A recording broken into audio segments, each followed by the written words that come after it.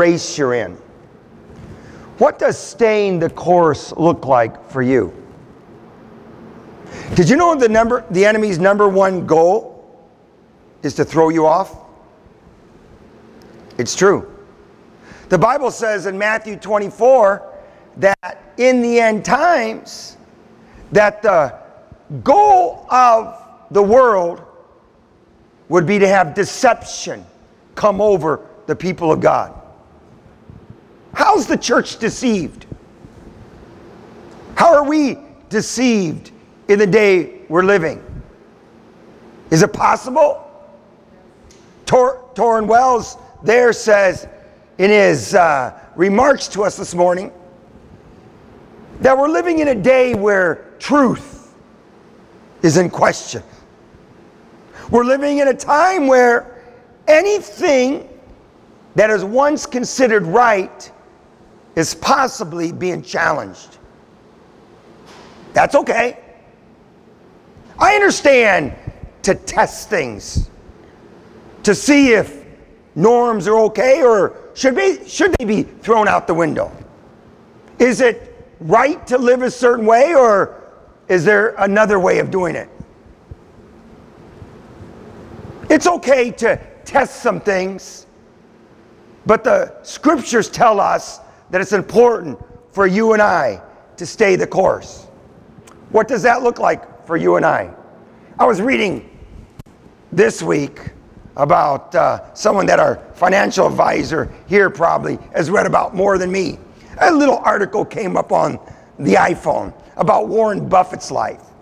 At the age of 10, they said, he's one of the richer men in the world, but at the age of 10, it says that he learned the principle of compounding interest. Being worth $68 billion today, I believe he's barking on close to 90, 89, 90. But he learned that if you save 50 cents, you could get it to 51. You could get it to $1. Then that dollar could become $2. And he learned that early on, and he got excited about that, and that's how he's conducted his life. But did you know in your life, trying to do right, in your life trying to live the right way, you've been introduced to Jesus. You came to Christ in some way. You accepted him. You thought at one time, yeah, I believe this is the right way. You were introduced to it. Excited about it. Began to think, this is the way I'm going to pattern my life. It started working for a while. You saw some benefit in it. And then something happened. You began to get worn down with the cares of the world. Maybe the attacks of the world, maybe the direction of the world started to pull you a different direction. And you're here this morning wondering, you're being challenged in your faith.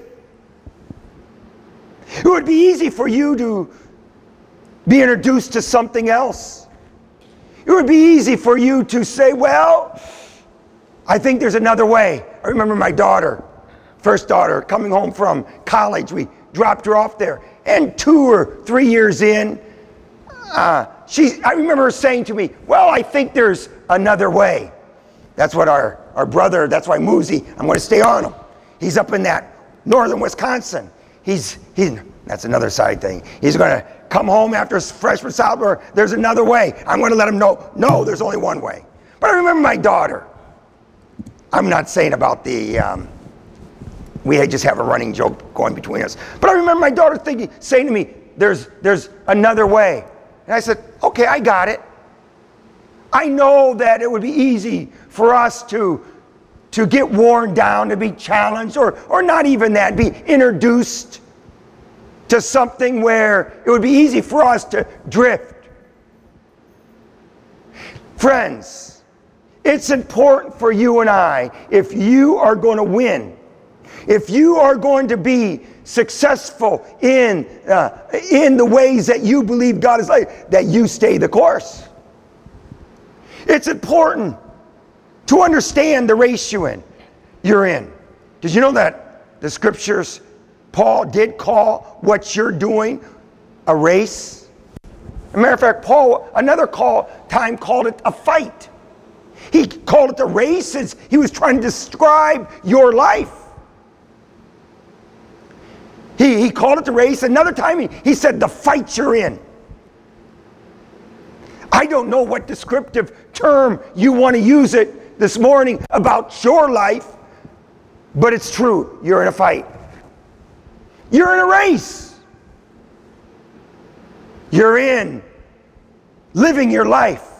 As you look at your life, call it a fight, call it a race, call it trying to do what you think is right. I want to look at a few scriptures where Paul was talking about the race, the life. Where Paul was talking about how we should conduct ourselves. Some of you know I ran cross country in my earlier days. And I remember lining up to the line several times. It was almost like yesterday, though it was probably 40 some years ago. Or 40 years ago, but I remember lining up there. Every time I lined up there, I regretted it. I was thinking, what am I doing here? We'd be working all night in the bakery. My dad owned a family bakery, so we had to go to work. Saturday was our big day. We had to make the money on that day. So we was raised in the trade, but so we all had to participate and get there at 1 in the morning, but maybe on that Saturday, he would let me go at maybe 7, 8 o'clock because we had to be at that meet. Geneva, St. Charles, we were in the Little Seven Conference, Sycamore, those schools. But I remember lining up there and I would be looking and 100 yards down the road, I'd see this hill start to go this way. Oh, I'd be tired. I was up most of the night working. Came from my baker, closed my whites, to this race, this meet they called it.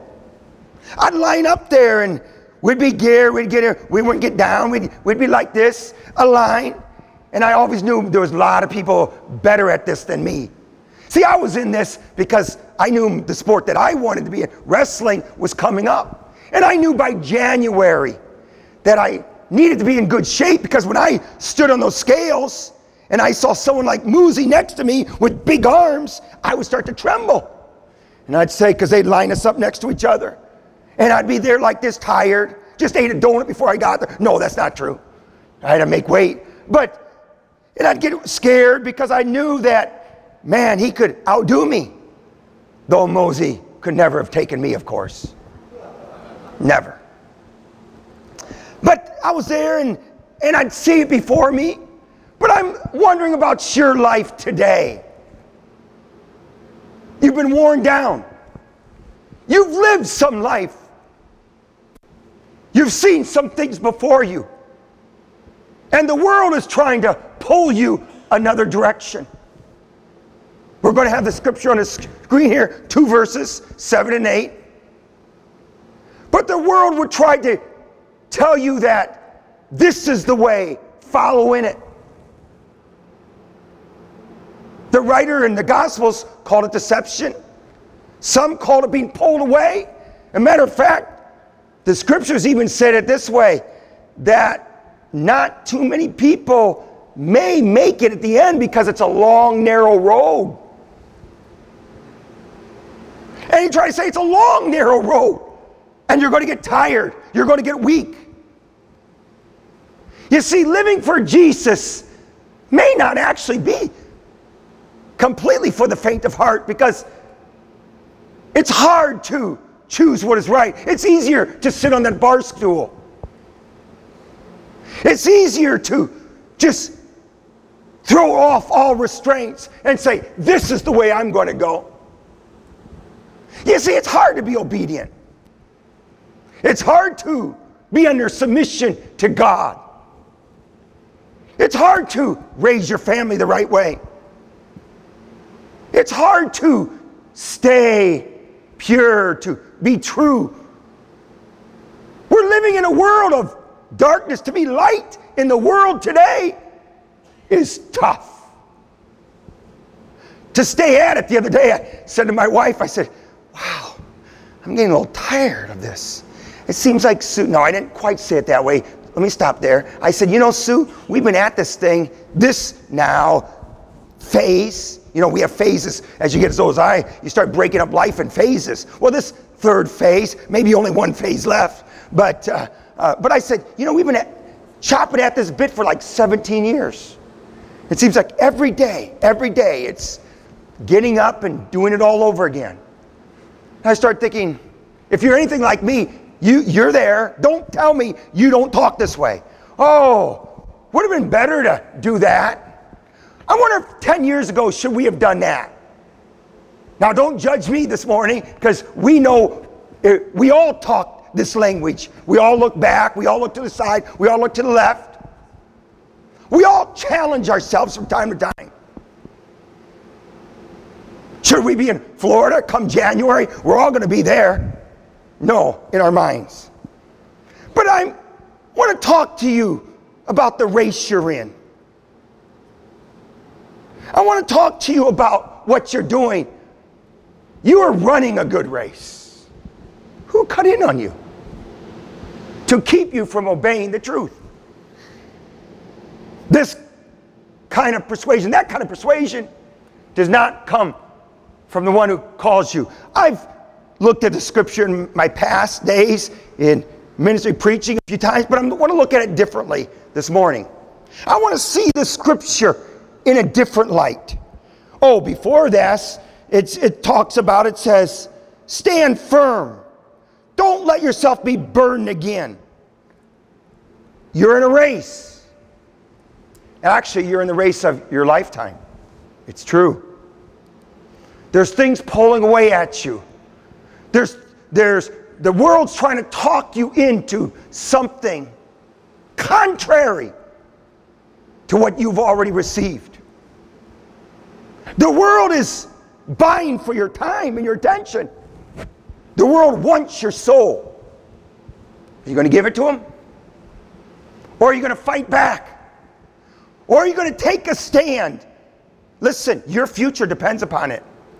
Where God is leading you depends upon it. The open door that God has for you depends upon it. The next chapter, where God wants to open a door in your life, depends upon it. You see, God has a plan for your life. I say it regularly here from this pulpit, but it's true. There's something that God has before you. You want to get there? Or do you want to give up now? You want to make it to your promised land? Or do you want to say, it's too hard? You know, there's not a time that I didn't run the course. That time I was done on those 3 miles. Smelling like donuts and all.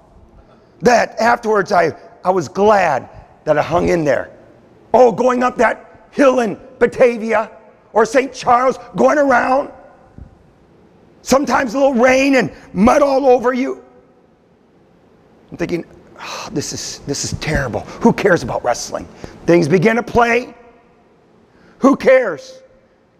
But then I saw someone, and then I put myself and I said, no, I got to keep going. Because I knew that there was, if I stand next to a Muzi, I had my brain in January. I knew that I had to be ready. I knew that in sectionals or district sectionals, I knew that if I made state, that I knew that I would need that moment then. That I need to push myself. You know what I'm talking about. What about you in your life? The devil is trying to buy your soul. The devil is trying to ruin your life. The devil said, the Bible says this, Jesus says it this way. The enemy is out to kill, steal, and destroy. If that is not the way it is in our world today, come on. The enemy wants to wipe out the church. The enemy doesn't like the church. Has the enemy ever liked Jesus? Who's the church? It's Jesus. So the enemy has always been at war against Jesus. He knows his time is short. He knows that he's lost the battle. and you've won. But he wants to deceive you. He wants to wear you down. He wants to get you to think that it's a lost cause. It's not worth it. There's another way. As one of my daughters once said, not in that way. She didn't mean it, but I know what she meant. Now she would apologize to me after having a few kids of her own, which I think I need. No. I want to talk about what's it mean to stay the course. What's it mean? What does the race you're in look like for you? Number one, 3 things Paul says here. Paul calls it good. I'm looking at it completely different than I did in the past. He calls it truth, and he calls it a calling. That's right. Paul, when he's talking about the race he's in, when he's talking about staying the course, he says, you're running a good race. So I'm talking about our life. I'm talking about the life you're living or trying to live. He calls it good. He calls it, who tried to keep you from obeying? He calls it truth. Another place, this kind of persuasion does not come from the one who calls you. He calls it a calling. So I wanted to stay true to the way Joel is. I wanted to be positive about it, not look at the negative. I looked at pointing out where Paul is coming from. And first of all, he calls it a good race. Let me tell you something. The life that God has called you to is good. It's the right life. It's a good life. You would be easy to look at it on a Monday, on a Tuesday, and I don't know. Maybe praying is not worth it. Maybe living right, maybe I could just cash in my chips. Maybe I've done enough. I want you to be reminded that you are running a good race, a good life. God's called you at 16. God's called you at 8. God's called you at 50. You've been at this thing a while. But the enemy throws it all at you. No, I don't know. And tries to wear you down. You've been up all night. You've been working. You're working. You've lined up on your line on a Monday, on a Tuesday. Is it worth it? I think I'll just do my thing. Doing your thing can cost you your life. Come on.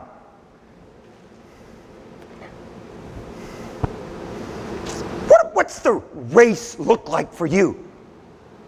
What's the race you're in? You're in a race. Do not tell me you're not in a race. You're in a race whether you want to believe it or not. Once you've been born, you're in a race. You're in a fight. You're living your life. It's called fighting the good fight of faith. You know all about that.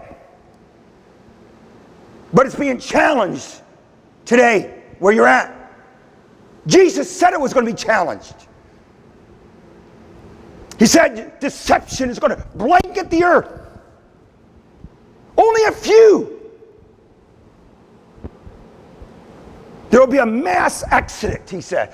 Come on, read Matthew 24. I used to preach on it regular back in my olden days. It's about time I dusted off a little bit.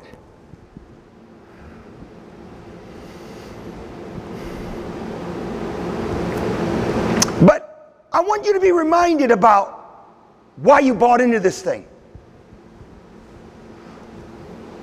I needed to tell my daughter a few times, oh, maybe it's okay to make some shifting here. I understand the meaning of what she meant. But she was exploring and this and that. I get it. But from time to time, we need to be reminded of what we signed up for. Of what we got ourselves into. Is it the right thing? Paul called it good. You know, good wasn't used in the spiritual sense of the scripture a lot. The Father did, God did. After he made creation, he said, this is a good thing. Sometimes I remember that, and I want to use the word great. I don't know, maybe I hear it too much in another context. But I settle for good. I want God's word where he says, and Paul uses the same, he says, you are running a good race. Let me tell you something. You have a good life. You got to know it. You got a good life. You ought to be thankful for what God has done for you. He's brought you a long way. He's stuck with you thin and thick and thin. He's forgiven your sins. He's helped you. You need to not buy into the enemy's lie about your life. We need to know that he that began a good work in us is going to finish it. That God has been there contending with you all along. I remember on the highway at 16, in the middle of Wyoming, Montana, I don't know where I was a few times, and sitting there, looking up to the scars on my backpack, the ones we had then, and sitting there, finding a place for the night on the road on 80, hitchhiking along the way. And I know for a fact that pilgrimage the Lord put me on. I know for a fact when I came down and I was going through that program, I know for a fact that was a start of God doing something good in my life. My friend, my sister, my brother, you don't dare abandon what God has started in your life. It's a good thing.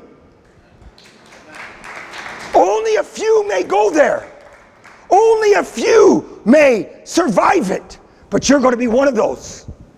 Let me tell you something. So forgive me for being a little harsh. My wife will tell me afterwards, John, you got to be gentle. Okay, I will after the message. But you're on your last day on this earth. Picture it. You're about ready to draw your last breath. I'm around that every week. Someone in our church, I'm not saying that, but I'm with them. And the nurses would say, still on a ventilator. So I see his head was open. I see it. I know what it is. I'm around. That's what I do at times. But picture you. Because one day we're all going to die unless God catches us. When I say die, no, we're never going to die. Our spirits, I'm talking about our bodies now. Because unless we're caught up to the sky, unless Jesus comes first. But picture the natural death. You've seen it. Did you know when you're laying there, you're going to think back, like Sue and I, like I shared with you, and you're going to go through your life. But the greatest thing that you're going to have is when you said, yes, I'm glad I served the Lord. The thing that you're going to hold on to is not how much money you have, where you've been, how many relationships.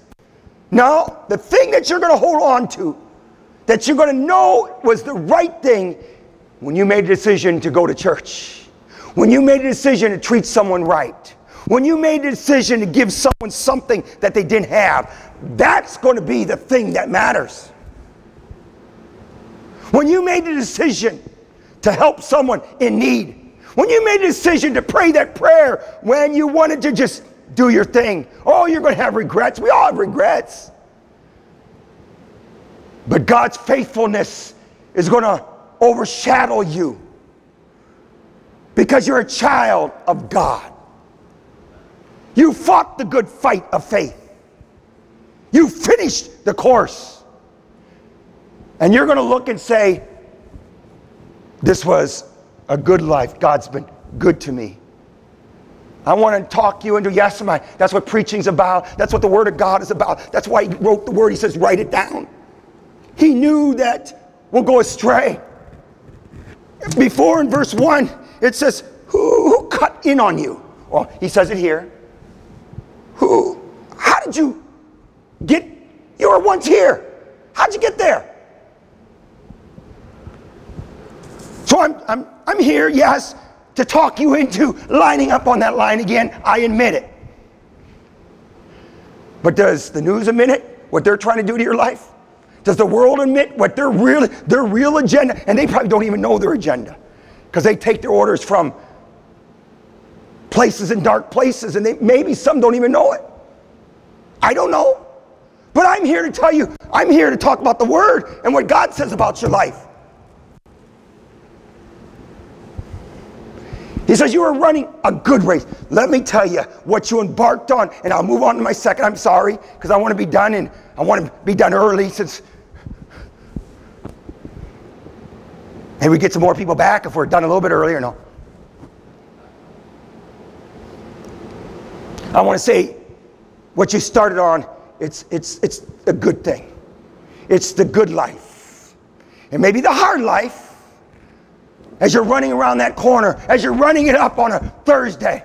No, I'm going to stick to it, because I see down the road that God's going to introduce me to something. God's going to do something. I'm going to stay faithful. I'm going to stay clean. I'm going to stay pure, because I believe that God has something better for me, and my future is too important. So I'm going to stay on the path. You know what? Sometimes I want to do this degenerate guy you're looking at. I see another path, and I go, ooh, I could cut down there. I could cut off a quarter mile. And I could get with all those good people there in first place, because I could run through the tree. I only thought that once. Don't judge me now. Because you're running and you see, oh, the path picks up over there. I'm just going to cut through the trees. None of us want to be disqualified in life, do we? So we stay on the path. But the first thing, once again, you got to know that it's the good life that God has chosen you.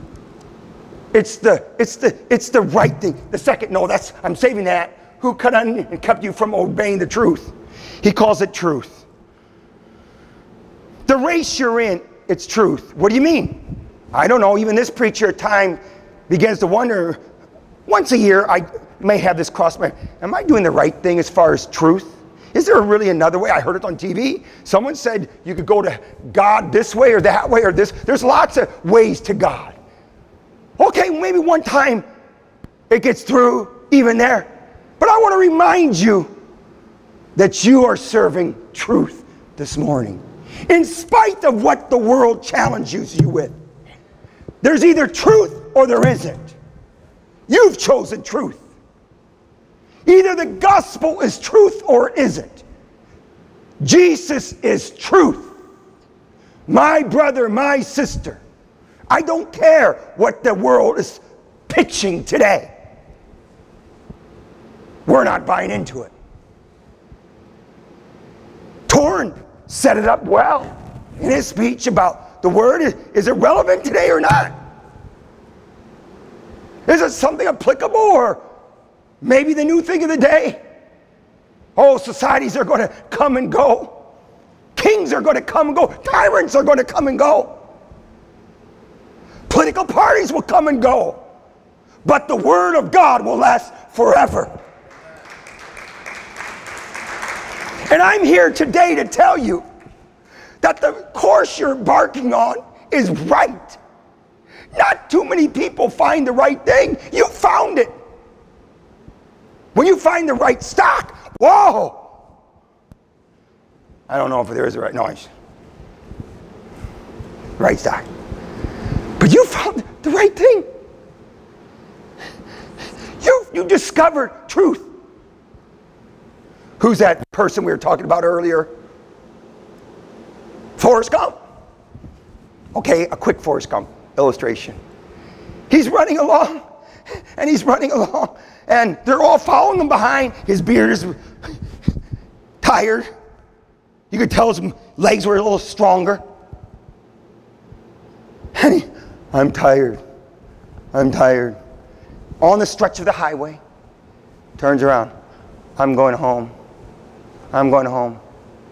What? We followed you. You're truth. We followed you all this way across the United States. As they were running across the United States, corner to corner. I'm going home.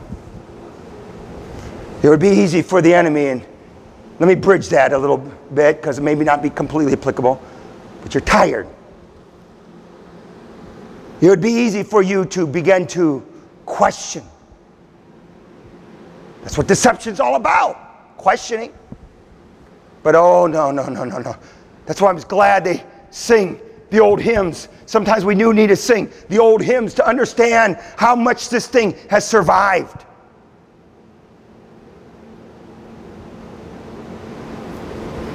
That's why I changed the flags on the front. I had different flags, but I changed them. I put all the American ones. Why?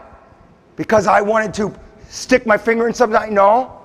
Because I know we're going through something now that maybe even the survival of the next generation could almost be at stake in a way that we know it. And I want to fight. I want Jesus to be the rulers of our lives, and not some organization, some man, but that God will have his way in our life. We're living in a time where they're vying for where the spirit of the scriptures call it an Antichrist spirit. And that's at work. Obeying the truth. I just want you, and I'm going to go on, what you have embarked on is the truth. That's my point to you, and my second point. It's the right thing. It is the only thing. Let me tell you something. Jesus and you is enough. I know that's simplistic and people make fun of it, but I'm here to tell you, Jesus and you in your life is enough. It's the truth. You've received the truth. You're far ahead than those that learn the compounding. And I'm not making any judgments or disparaging remarks. I'm trying to tell you what you've received is precious. It's big. You're richer more than you know it. You can't measure what we're talking about this morning in dollars, in cents, in gold or rubies. We're talking about eternal valuation. We're talking about you living forever. We're talking about something that is greater than this earth and the cheapness of it. Sometimes I'm sorry for saying this about news. I turn on the news, and then I only have 3 channels. I listen to 4. Flip through 4. I don't know why they give me 300, 200. I don't know. Because it's the package, right? I get the cheapest package. But then I turn on that, and I think, this is cheap. I don't care if it's my favorite channel or not. It's cheap. It's getting me dirty. Because then I flip to my other one, 735, worship. And I could listen to that all day long. And my kids, that's why they get mad at me. Sometimes I do. And I just keep it on and study or whatever. Or even in the background. Just in the background. And you know what? Heaven on earth is much better than the cheapness that the world is trying to sell you and I today.